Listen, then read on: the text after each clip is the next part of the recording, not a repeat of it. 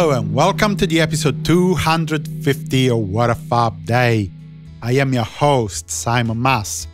We are going to focus on several live performances, one radio show, and a continuation of the work on Blue Jay Way.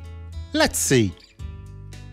As usual of late, we can start with the 7th of September 1960 and the Beatles' first residency in Hamburg, West Germany.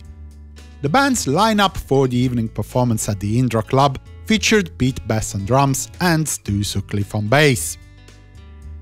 In 1961, we get a double feature in Liverpool for the Beatles, now a quartet with Pete Best still on drums and Paul McCartney on bass.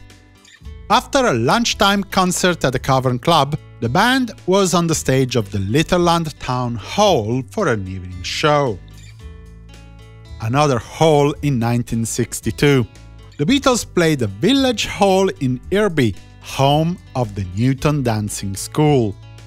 It was a rather small venue in a small village for a concert booked well before the Beatles had any chart success, but as it had happened in other occasions, Beatles manager Brian Epstein insisted that any booking that could not be brought back had to be honored. This time, the organizers failed to gather even the £35 initially negotiated to pay the band, about £750 in 2020 money, and had to raise some money with a charity event to top the bill. Full day 1963.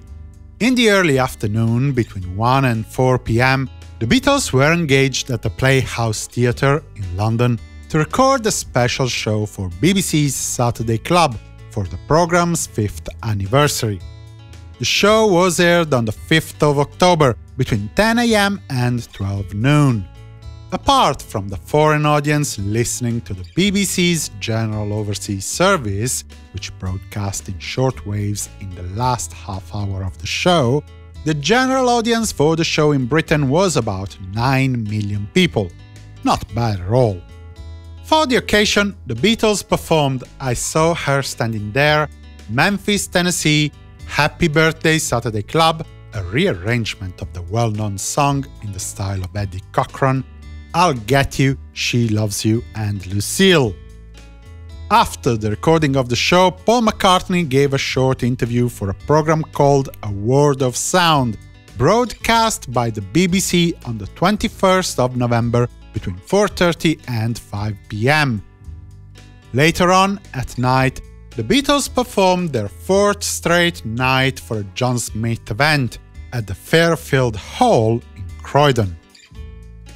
On the 7th of September 1964 in London, the tickets for Another Beatles Christmas Show, a Christmas production planned for the holiday season at the Hammersmith Odeon, went on sale today. It didn't take long for all the 132,240 tickets to be sold. Meanwhile, in North America, the Beatles played 2 shows at the Maple Leaf Gardens in Toronto, Ontario, for a total audience of 35,522 people. It was another stop in the first North American tour of the Fabs, with the now usual madness. Paul's shirt was ripped when overexcited fans separated him and Ringo from John and George in the short path between the car and the entrance of the King Edward Hotel. A 14-year-old girl was found in one of the closets of their suite. The mayor came visiting with his wife, but was turned away at the door by a mysterious blonde woman. Thousands of policemen were busy maintaining order, and the Beatles ended their day $93,000 richer, about $780,000 in 2020 money. I certainly can't command that type of budget when putting together the new material for the content I am currently planning. You can speed up the work by chipping in with a donation.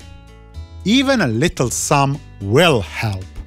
And naturally, there's much more that you can do to help the growth of our little community. Visit www.simonmas.com/support and find out how you can lend a hand and make the difference. Thank you! In 1967, the Beatles were again at the EMI studios. Between 7 and 3:15 am, they kept on working on Blue Jay Way. After a reduction mix on the work recorded yesterday, George Harrison double-tracked his lead vocals, and after a new reduction mix, producing Take 3, George, John Lennon and Paul McCartney overdubbed some backing vocals on the song, sent through a Leslie speaker to have a psychedelic effect. This ended the session.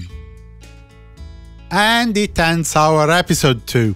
Come join tomorrow for more work on the Magical Mystery Tour project and what probably was the last attempt to keep the Beatles alive.